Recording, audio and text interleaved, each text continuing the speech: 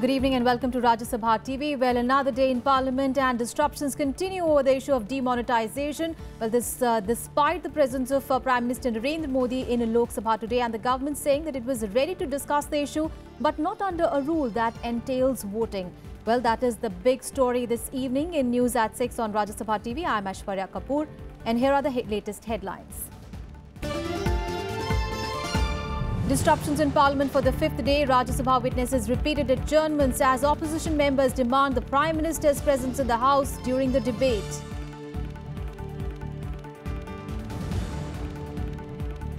United opposition forms a human chain outside Parliament to protest against demonetization. Rahul Gandhi calls government's decision the world's biggest impromptu financial experiment.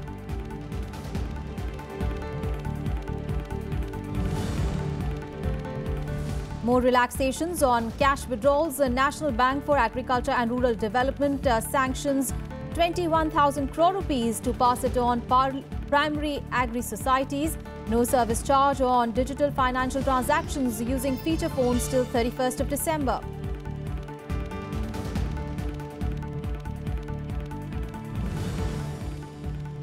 And a day after the army vowed revenge for the killing of 3 soldiers, massive counter-offensive launched against Pakistan along the line of control.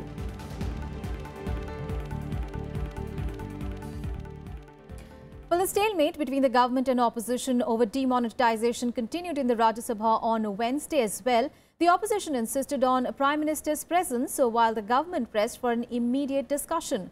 The impasse washed away proceedings of the House for the 5th day in a row. Let the Prime Minister come. The impasse over demonetization continued on Wednesday as the opposition tried to mount pressure on the government in the upper house.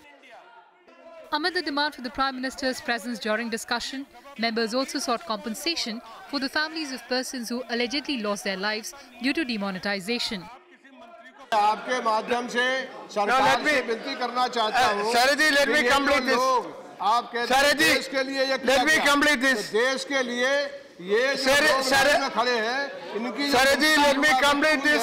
उनके लिए compensation क्यों नहीं दे रहे? 75 से ज्यादा लोग मर चुके हैं। हालात बहुत ज्यादा खराब हैं, अति गंभीर है, संवेदनशील है। हम आपका संरक्षण चाहते हैं। आप प्रधानमंत्री जी को बुलाएं, वो हमारी बात को सुने और जो लोगों के सामने समस्याएं उत्पन्न हो रही हैं उसका जवाब दें। ऐसा नियम नहीं ऐसा नहीं है, मैं क्या करूं? लेकिन जब प्रधानमंत्री सामूहिक जिम्मेदारी को हटाते हुए किसी मंत्री को कॉन्फिडेंस में न ले, यहाँ की फाइनेंस मिनिस्टर को भी ऐसा निर्णय लेने में कॉन्फिडेंस में न ले, तब इस चेयर की जिम्मेदारी होती है कि सदन का रेजुलेशन करके वो प्राइम मिनिस्टर को कॉल करे या किसी मिनिस्टर को कॉल करे। आप सदन की राय ले लीजिए। One day was over. One day was over. Start the discussion. But the Prime Minister did not come. Thursday is the day of the Prime Minister. Thursday is the day of the Prime Minister in Rajya Sabha. The opposition Congress also questioned the constitutional validity of the demonetization decision. No power is a violation of law.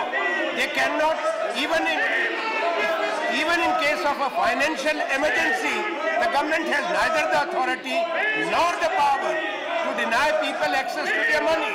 The government, however, slammed the opposition parties for derailing the legislative business of the House and insisted on a discussion.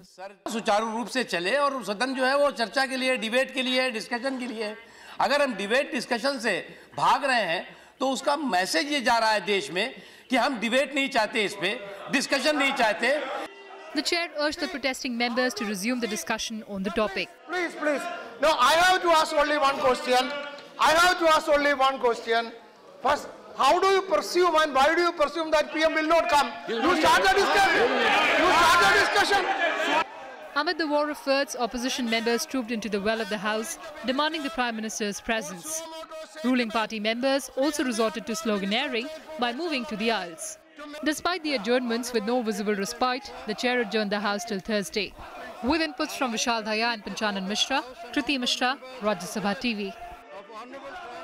And it was not just the upper house of Parliament, but Lok Sabha also witnessed a virtual washout for the 5th day in a row on Wednesday as the government and opposition parties continued to protest over the demonetization controversy.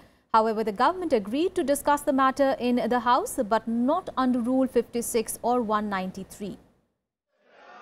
Lok Sabha witnessed a stormy session yet again on Wednesday, with opposition parties demanding a discussion on the demonetization controversy.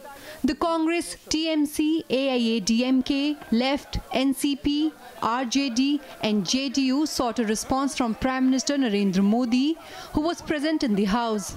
Parliamentary Affairs Minister later agreed to a healthy discussion in the House.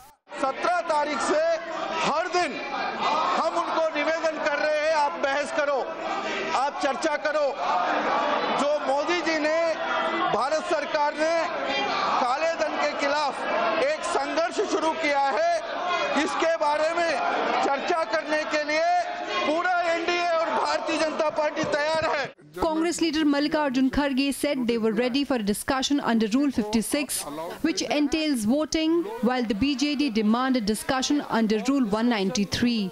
Rule 56 के तहत जो हमने adjournment notice दिया, motion notice दिया है, उसी को आप अलाउ करें और चर्चा के लिए हमको अगर आप सम्मति दिए तो हम चर्चा शुरू करने के लिए तैयार हैं। I will fervently request you to sit in interaction with the government and to see that the debate starts from tomorrow under adjournment motion under Rule 56. Common people and farmers standing in queue to get lower denomination in front of the ATMs and banks, madam, after denomination of the government announcement of the denomination. For that purpose only, we want discussion on adjournment motion already given to you. The issue is very serious. So we have been asking and begging to the chair that the chair can direct the government. Considering the seriousness of the issue, the government has taken a wrong decision. So I request the chair to discuss the issue under the 56. Yes. We have given a motion for discussion under Rule 193. That's a short duration discussion. There may be a motion under Rule 184 where discussion can take place on a motion and a division also can be demanded. There are various ways in which the House can take up the issue for consideration. However, Lok Sabha Speaker Sumitra Mahajan disallowed the adjournment motion notices amid huge commotion. The deadlock continued as the government refused to agree to a discussion in the lower house that ends in a vote. The house was later adjourned for the day. Pranav Goswami's report for Rajya Sabha TV. Well, the opposition parties stepped up resistance against government on demonetization by holding a massive protest in the Parliament complex on Wednesday. Well, the opposition pressed for Prime Minister's statement in the House while demanding a JPC probe on alleged selective leakage of information on demonetization.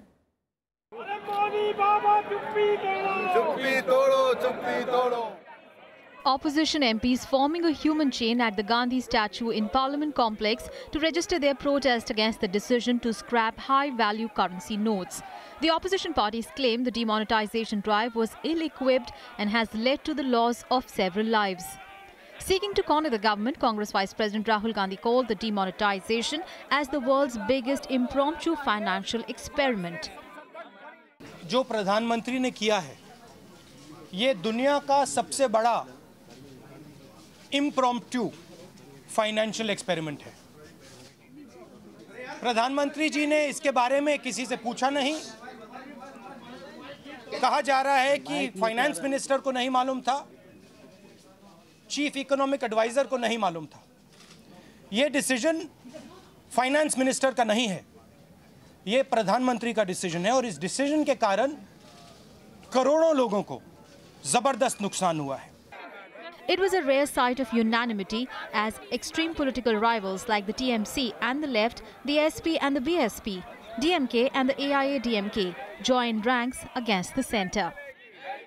I think the government and the Prime Minister are abdicating their responsibility under the Indian Constitution.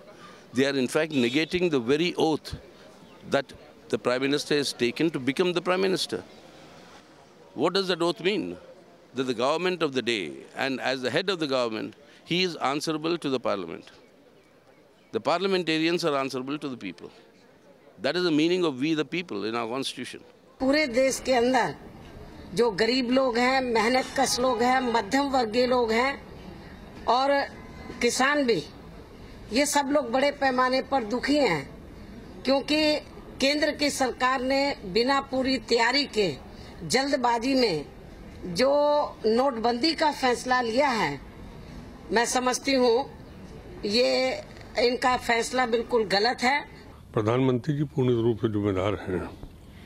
अगर प्रधानमंत्री जी अपनी cabinet को बिना confidence में लिए इतना बड़ा निर्णय ले सकते हैं, तो हम उनके कैबिनेट के किसी मंत्री पर कैसे विश्वास कर लें कि पार्लियामेंट को सही जवाब देगा? Whenever there is an important issue discussed, we have seen in the past that the Prime Ministers used to come. They even allowed the members to interrupt. They have intervened and they have replied. But whereas now the country is in a crisis, financial crisis almost. I think when the first of the next month comes, I think the government itself will not be able to have money to give the salary to its own employees, even the security forces.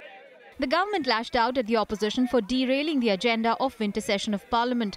The opposition, however, alleged that Prime Minister's silence over demonetization in Parliament was causing obstruction. The wide discussion did not take place in Lok Sabha at all, number one. Number two, the discussion took place in Rajya Sabha only for one day. Why? Because the reason they are giving is Prime Minister is not there to listen to their discussions, to their viewpoint.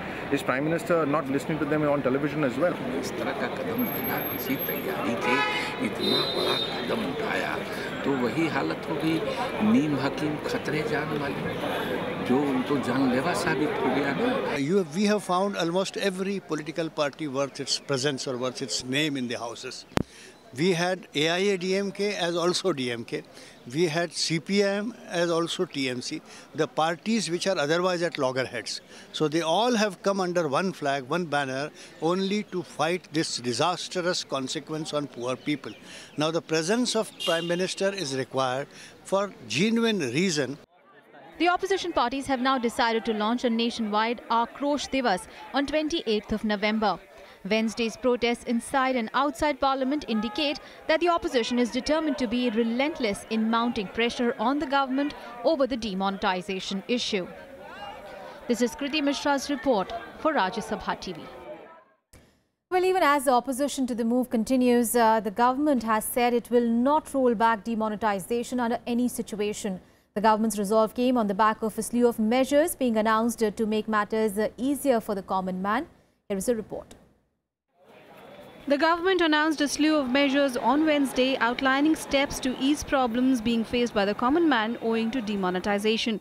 The National Bank for Agriculture and Rural Development NABARD has sanctioned an additional 21,000 crore rupees to the district central cooperative banks. This has been done to help small-scale farmers who go to cooperative banks.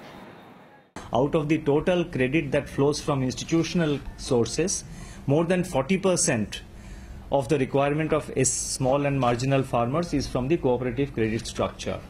So therefore the sanction of 21,000 crore limit by NABARD to the district central cooperative banks will enable the district central cooperative banks to pass on, to sort of grant funds, to sort of pass on these funds to the primary agricultural cooperative societies. And the primary agricultural cooperative societies network, the PACS network, will get activated. Among other measures, Railways has lifted the service charges on the online booking of tickets till December 31st, 2016. 82,000 ATMs have already been recalibrated for dispensing the new currency notes and the rest would follow soon. There will also be no transaction charges on debit cards till December 31st this year.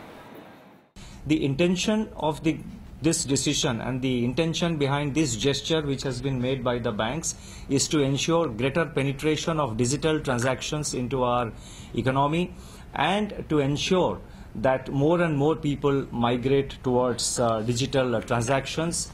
And I take this opportunity to appreciate the gesture of the public sector banks and some of the private sector banks who have already agreed. The government believes these measures will encourage people to move towards digital payments. Claiming that the scheme has received a positive response so far, the government categorically stated on Wednesday there will be no rollback of demonetization under any circumstance. इस देश में गरीब लोग मोदी जी के साथ हैं, इस देश में किसान लोग मोदी जी के साथ हैं, इस देश में गांव वाले मोदी जी के साथ हैं। बहुमत हमारे पास है। निर्णय सरकार ने गरीब लोगों के हित में लिया है। और ये अरविंद केजरीवाल, ममता बनर्जी कह रहे हैं इसको वापस ले, वापस लो। वापस लेना मोदी जी के खून में नहीं है जी, कभी भी वापस नहीं लेंगे। Meanwhile, the Supreme Court refused to stay proceedings in cases filed in high courts and lower courts against demonetization.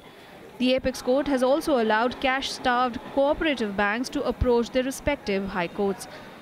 Bureau Report, Rajya Sabha TV. Well, the central government has defended its decision to demonetize currency notes of 500 and 1,000 rupees. Now, in an exclusive interview to RSTV's Vishal Daya, Minister of State with independent charge of Commerce and Industry, Nirmala Sitharaman said that the entire exercise was planned well and curbs on withdrawal from the ATMs and the banks will be eased once enough currency to replace the demonetized notes reaches the banks. Let's take a listen. With hindsight, it will be easy for any one of us to say, oh, couldn't we have planned the ATMs better? Couldn't we have planned the queues better? Agreed. But then when you're taking a major decision like this, with so many different parties which have to do their bit without the element of secrecy going out, you can go that far and not any further. I don't think the threshold exists in terms of what is coming into the banks. Because you said it together with, oh, this much lakhs of currency has come and has already come into the banks, and therefore is there a threshold. I don't think that's the way we are looking at. More currency will have to reach people, and the ease will come in. Well, you can catch the complete interview on Rajya Sabha TV tonight at 10 p.m. So don't forget to tune in. Let's move on to some other news now. Well, the GST Council meeting scheduled for 25th of November has been cancelled after the centre received some proposals from states regarding the draft model GST law. Well, the council is likely to meet next on 2nd and 3rd of December. The officers committee of both the centre and states, however, will meet on 25th of November to finalise the 3 draft legislations of the CGST, IGST and compensation law. The drafts will be placed in the public domain for stakeholders' comments. The centre proposes to introduce these legislations as money bills to ensure that they are not stuck in the Rajya Sabha, where the ruling NDA does not have a majority. The government is said to be on a track to introduce the legislations in the ongoing winter session of Parliament, which ends on 16th of December. In News at 6, we'll take a very short break. We have more news on the other side. Stay with us.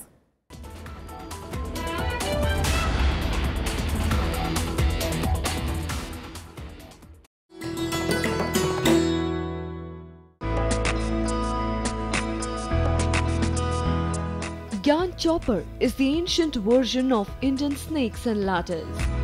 This intriguing game was popular among the old, the young and the rulers as well.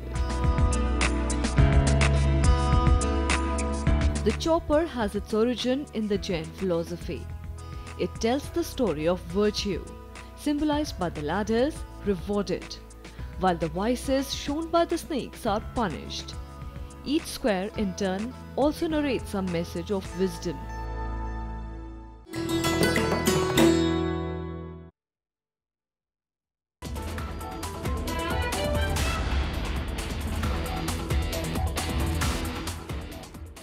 Welcome back. Now, the Indian Army today launched a massive fire assaults on Pakistan along the line of control a day after it killed 3 Indian soldiers, including mutilating the body of one of them in Jammu and Kashmir. Meanwhile, firing between India and Pakistan continues along the line of control in Poonch, Rajouri, Kail and Machil sectors. The 3 army jawans have been injured in the shelling. The Indian Army on Wednesday launched a counter-offensive against Pakistan along the line of control a day after a soldier was mutilated and 2 soldiers were killed in Machil sector of Jammu and Kashmir. The assaults came hours after the army vowed heavy retribution for the brutal act. Pakistan, however, rejected the claims, calling them false and baseless. अपनी सेना पर पूरा विश्वास रखिए, भरोसा रखिए, इतना ही कहूँगा। काफ़ी गतिविधि इसलिए है कि पाकिस्तान बौखलाए हुए हैं, तो वहाँ से जितना भी पाकिस्तान साइड से सीज फायर वायलेशन होता है उसका बड़ी जोरदार से हमारा बीएसएफ और भारतीय सेना के जवानों ने जवाब दिया है और दे रहे हैं. Pakistani troops continued to shell Indian positions, injuring 3 border security force jawans in Rajouri district. They also fired at Indian posts along the line of control in Bhimber Gully, Krishna Ghati and Naushera sectors. Meanwhile, Pakistan claimed that 4 of its citizens were killed and 7 others injured in an attack near the line of control by Indian troops. Firing आ रही है पाकिस्तान की तरफ से. हम लोग तो सब गांव छोड़ के बाहर भागे हुए हैं, जंगल के अंदर रह रहे हैं, पहाड़ी के अंदर छुपे हुए हैं. बहुत खतरनाक फायर आ रहा है पाकिस्तान की तरफ से. हमारी इंडियन आर्मी मुंह तोड़ जवाब दे रही है उसका. हम अंदर छुप के रह गए तो फायर बहुत सख्त जोर से हो रहा था. हमारे घरों के पास भी बहुत आए नीचे, तो अब भी हम छुपे हुए हैं क्योंकि हमें खतरा है कि कभी किसी वक्त भी कहीं भी गोला पड़ सकता है. आप आवाज तो सुन रहे हैं कितने तेजी से चल रहा है fire.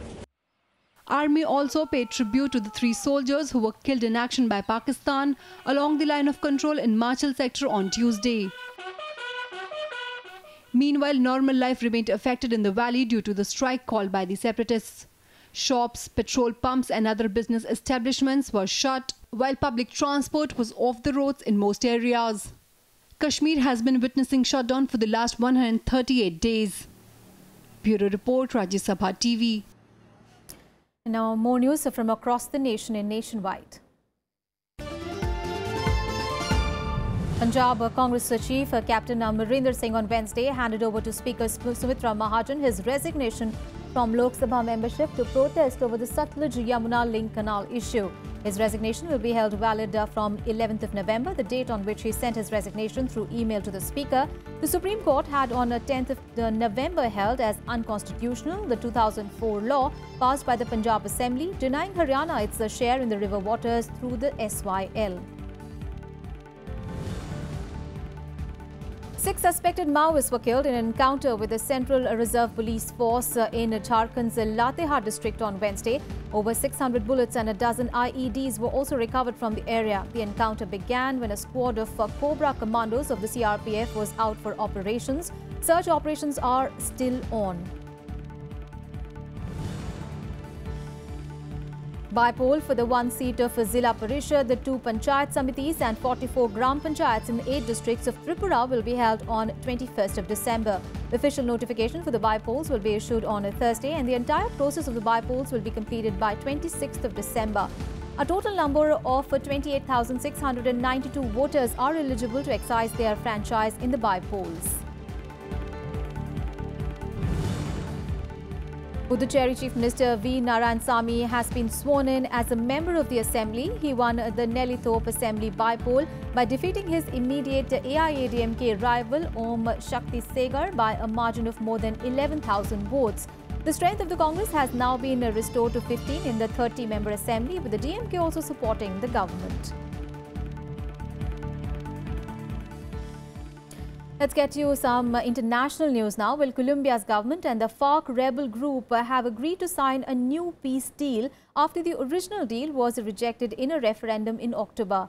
Now, President Juan Manuel Santos says it is a unique opportunity to close a painful chapter in the country's history amid concerns that a delicate ceasefire could unravel unless implementation begins soon. However, the opposition says that the redrafted deal still does not go far enough in punishing rebels for human rights abuses. A revised peace deal between the Colombian government and FARC rebels is in the offing. A new document will be signed in Bogota on Thursday between the government and FARC leader Timochenko. It will then be sent to Congress for approval rather than put to a popular vote. Después de escuchar todas las propuestas y alternativas y de común acuerdo con las FARC, es claro que la vía más conveniente y legítima para refrendar este nuevo acuerdo es a través del Congreso de la República. Que está más a la mano y el que es más rápido y más expedito. Yo creo que entre más tiempo se dilate la refrendación del acuerdo, más espacio se le da dando a los sectores que no quieren la paz, a los sectores que quieren que la guerra continúe. The new deal, with some 50+ changes, comes after the one negotiated earlier this year was rejected by the public in a vote. The majority of voters were angered by what they saw as insufficient punishment for those who perpetrated a litany of crimes against their people. The opposition has criticized the new document as well, saying that it is just a slightly altered version of the original. It has demanded that rebel leaders be banned from holding public office and for them to be jailed for crimes. Y hemos dicho que hay una tercera categoría de temas que pueden ajustarse aquí en el Congreso. Lo grave es que el gobierno no atienda unos clamores como el clamor de la inconveniencia y la impunidad del narcotráfico. Despite the opposition's objections, President Santos has made it clear that there is no more room for negotiation. He says ratification would take place in the Congress, where the ruling coalition has a solid majority, adding that nationwide desire for peace will override any objections. The government and the Revolutionary Armed Forces of Colombia, or FARC, have been in talks in Havana, Cuba, for the last 4 years, hammering out a deal to end a 50-year-old conflict that has killed more than 2 lakh and displaced millions. Santos was awarded the Nobel Peace Prize in October for his efforts in bringing an end to the conflict. Bureau Report, Rajya Sabha TV. Time now for some sporting action in Sports Beat. Saina Nehwal today advanced to the pre-quarterfinals of Hong Kong Open Super Series tournament. Saina came back from a game behind to defeat Thailand's Pontep Burana Praset Suk 12-21, 21-19, 21-17. Meanwhile, PV Sindhu will begin her challenge later today. She will play Susanto Yosefin of Indonesia. In the men's events, HS Pranoy and Samir Verma also advanced to the next stage.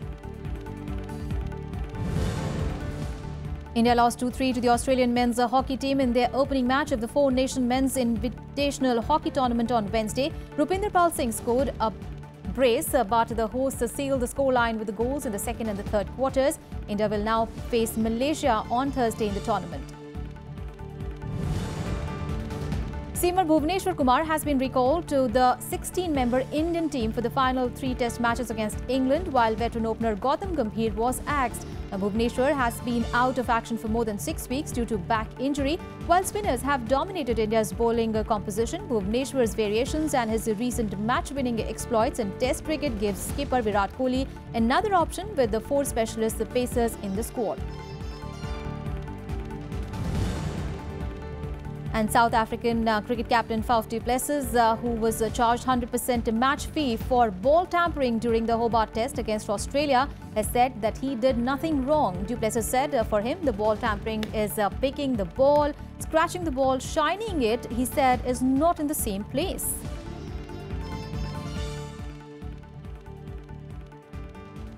Well, that's all in this edition of news. Thanks for watching.